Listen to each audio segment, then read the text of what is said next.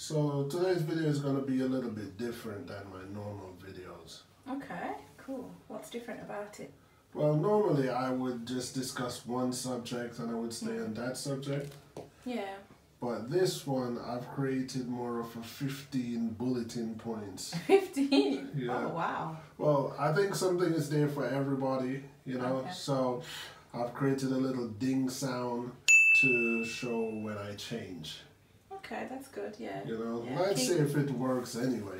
Hello people, and welcome back to the channel. If this is your first time on the channel, a special welcome to you. I ask that you check out the rest of my videos. If you like what you see, give them a thumbs up, leave a comment, but more than anything, I'm asking that you subscribe to the channel.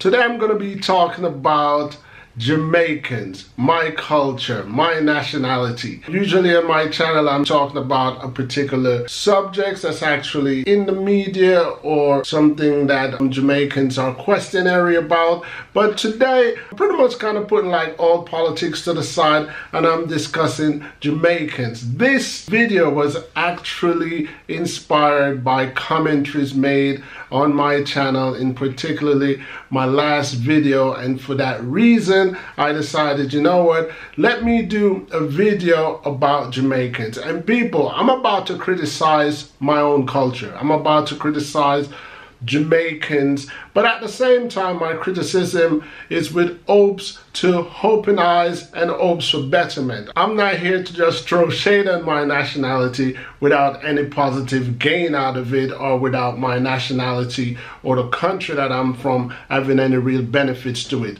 So bear with me as I go through this, you know what I mean? I'm an author, I'm a writer, and I'm a critic. You know, this is what I do. My recent videos and other videos that I've published on my channel have exposed what I call Jamaica's most crippling factor. Jamaica's most crippling factor to me is ignorance. I'm not talking about people who can't just read and write or don't know how to spell their name and so on and so forth. I'm talking about ignorance to the fullest definition of its meaning. I mean, my recent video was about a third airport in Jamaica. A lot of comments came out in that video, and as usual guys, you know that I appreciate all comments, whether those comments are in agreement or disagreement with me. I mean, some comments were in agreement with me, some comments were in disagreement with me. Some comments had reasons why they were in agreement with me, and some comments even had added suggestions to why they were in agreement or disagreement with me. For the ones who didn't disagree or didn't agree or probably didn't understand the subject at hand, they just thought that it was necessary to hurl profanity and insults over the channel. I mean, and for that reason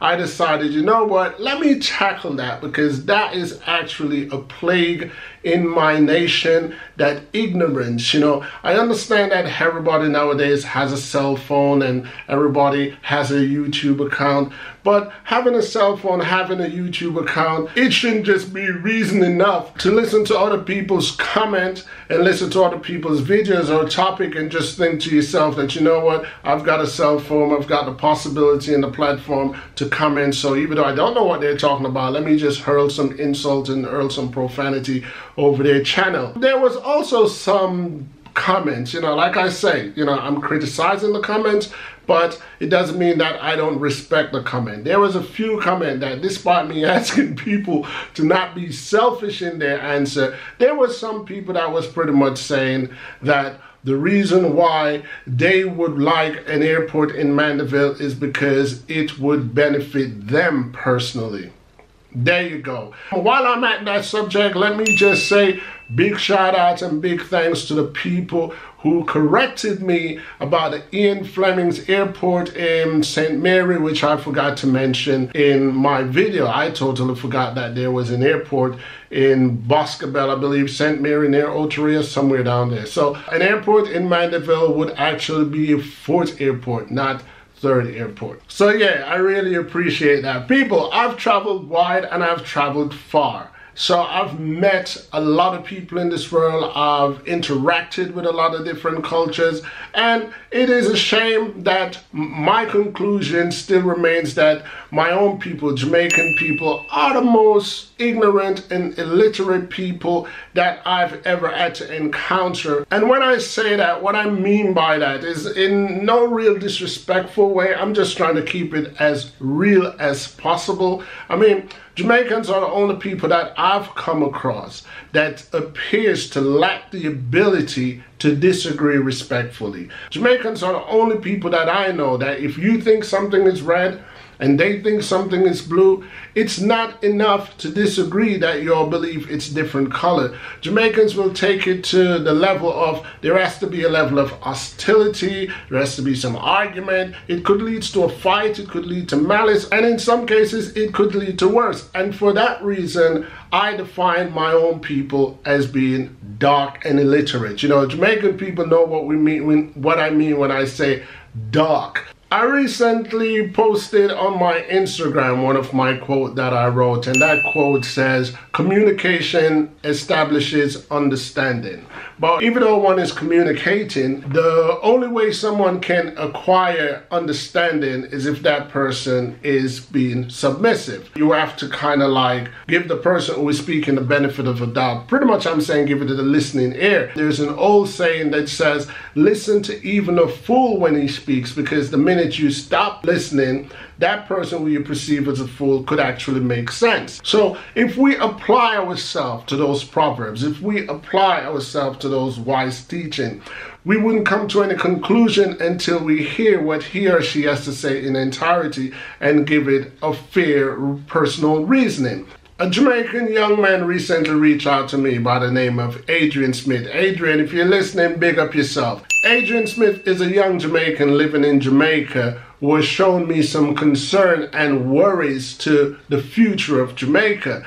And his worries and concern was enough for me to applaud him, because as young as he is, he expressed to me that his worries and fear is about Jamaica's stagnant growth, and he's concerned about the ignorance of the people, where the young ones are not embracing intelligence or worldly knowledge, and the older ones are still living with their old mentality of chasing beyond politics and believing in politicians and their politics. So it did please me to see someone as young as Adrian to be concerned about Jamaica's growth, and that is the kind of attitude I personally would like to see become widespread among the leaders of tomorrow, the young adults of today. You know, I'm talking about those who are in college, university, or those who are not in college and university but are of that age. Someone recently commented on my video that I posted a couple weeks ago that's titled "Banned and Deported from the US."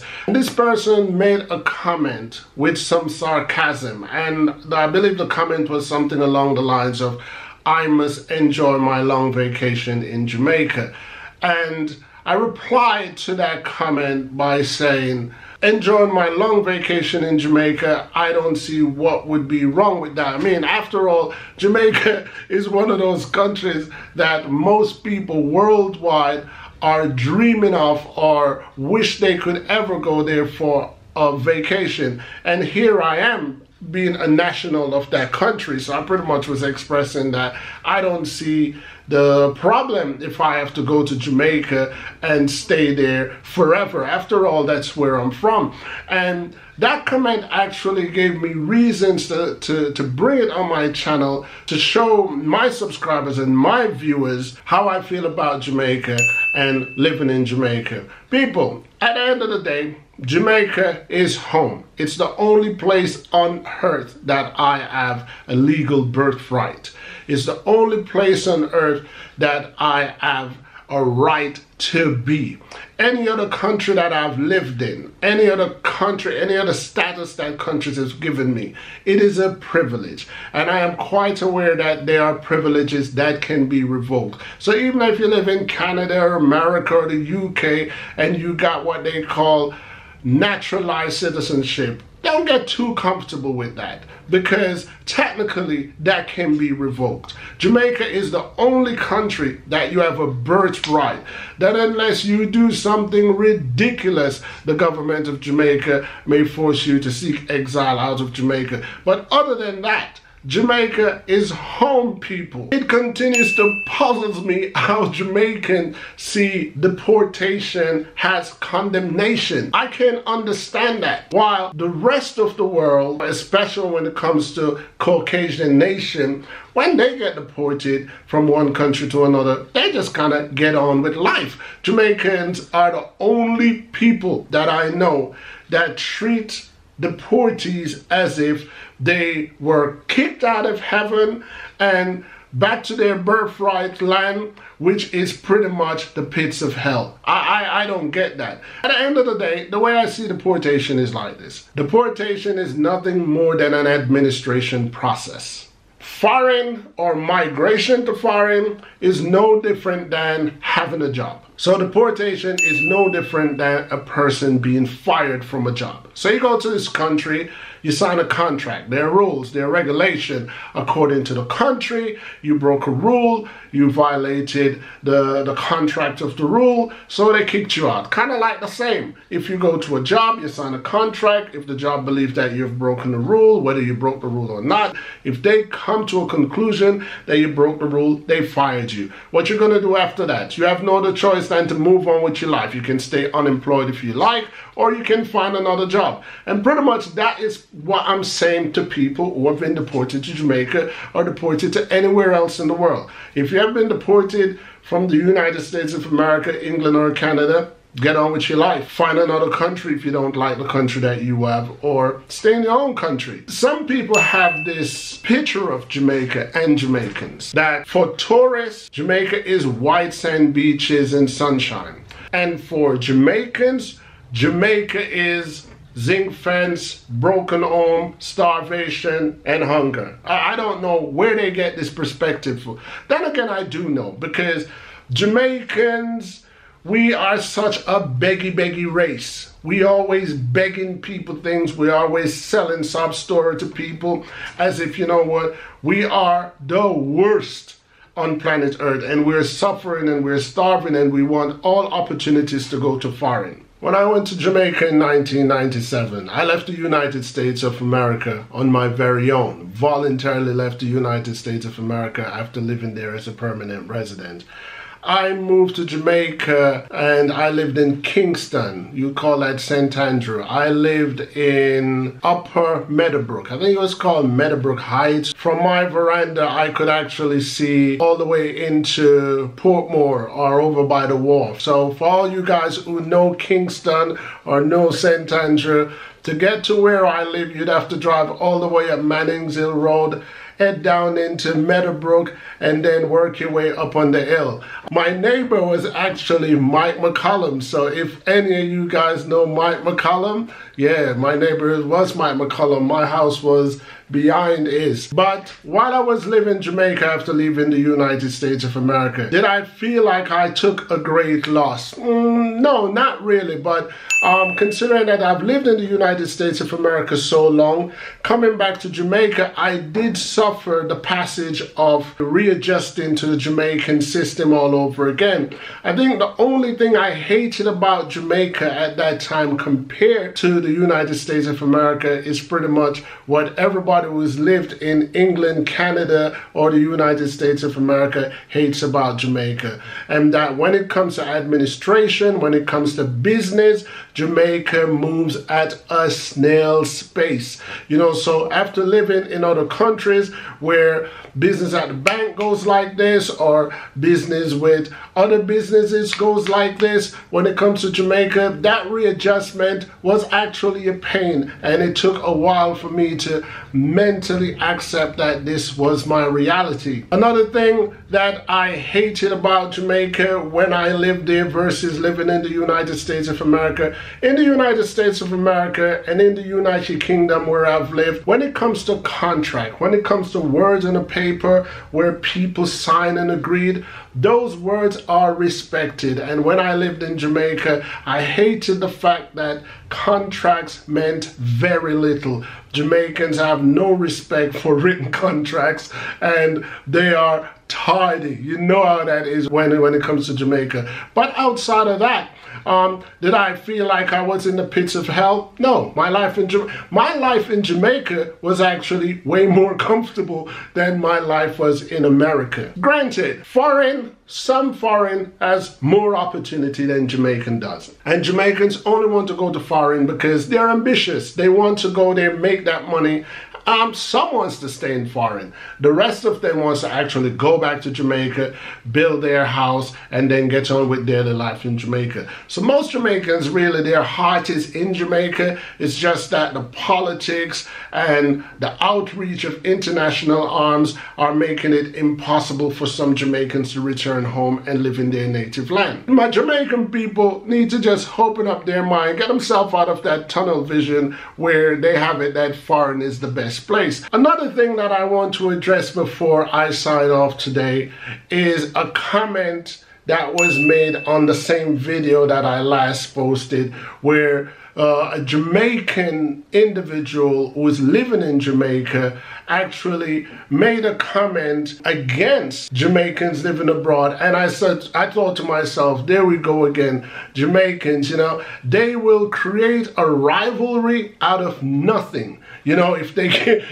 can't get anybody to feud with, they will feud with their own. Because here was this person that was criticizing Jamaicans living abroad versus Jamaicans living in Jamaica. And I had to challenge this individual and ask him or her if Jamaicans living in Jamaica were more Jamaican than Jamaicans living abroad. And that individual actually answered yes. I don't know how they figure that out, but I'll leave that one alone, people. Then there are politicians in Jamaica. As much as I didn't want to address politics today, I still had to just browse over it. There are politicians in Jamaica that most Jamaicans doesn't even know how they got into office in the first place. Jamaican people, I want y'all to start reading. Reading, it's such a powerful thing when you discover knowledge, when you discover your own rights to your country. So pretty much I'm saying I want Jamaican people to invest their time into the rules and regulation that surrounds the Jamaican government and find out what are your powers as a citizen of Jamaica. Because there are politicians in power in Jamaica or in parliament or holding big offices and getting big paychecks at Jamaican worship with godly respect, and they don't even know how these people got into power. You see, ignorance is crippling, but fear is worse than ignorance, in my opinion. So what I'm trying to say to my Jamaican people is for them to lose that fear that they have, the fear of inquiring, the fear of finding out, the fear of researching, the fear of knowing what can you do for Jamaica. One of the comments that I read said the reason why they would like an airport in Mandeville is because they are afraid to travel to Kingston and they're afraid to travel to Montego Bay.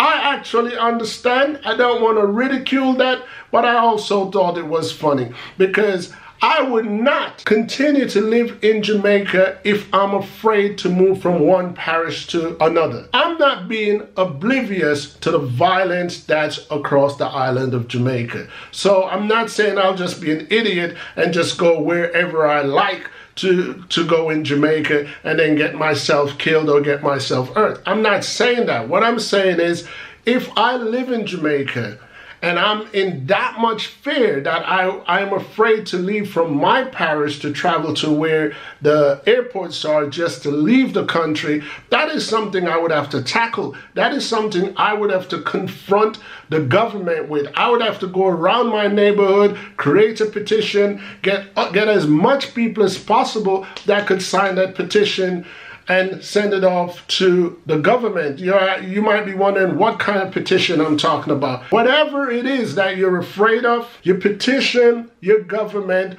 to create anything that you deem could be a solution to that particular problem. This is ridiculous what I'm about to say, but I'm just using it as an example. If you want to petition the government that they should line the passageway from your country all the way to the international airport with police, then as a citizen of the country, you petition and you ask for that. Or you petition and you show them that you've got concerns, that you're afraid to be in your country, because no real government that love their citizens or love the people would tolerate the fact that its citizens are living in fear. So don't think what I just said is literally about petition government for lining the passageway from your parish to the airport. It's foolish, you know, but I'm just saying, in Jamaica, they've got SOE at the moment. If you believe that the SOE works, then you petition your government and you said, I need more SOE because when I'm leaving from my house,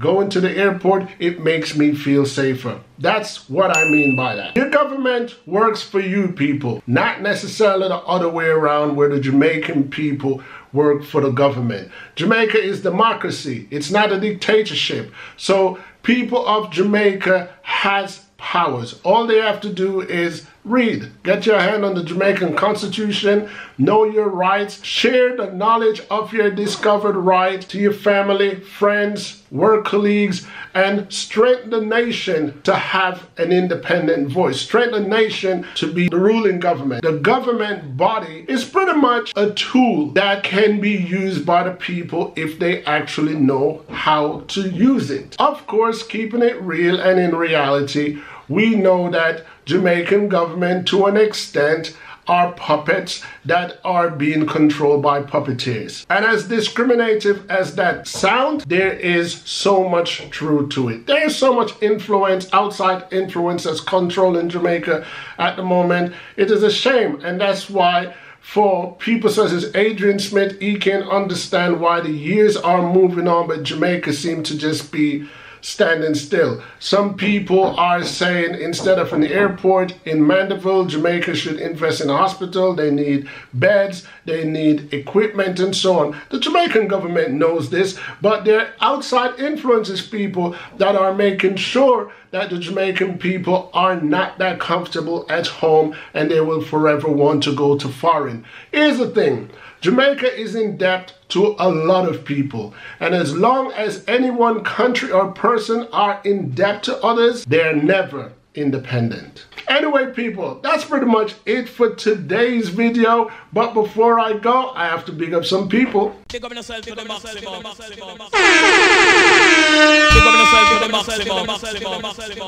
The first person I want to big up today is a subscriber by the name of Michael Cole. I also want to big up his wife, which is Sylvia Cole. She actually doesn't speak English, so for that reason, I'm leaving the name on the screen a little longer than I normally would. I also want to big up Damian Gordon. And last but not least, I want to big up a subscriber by the name of Naz Drew. Big up yourself to the maximum.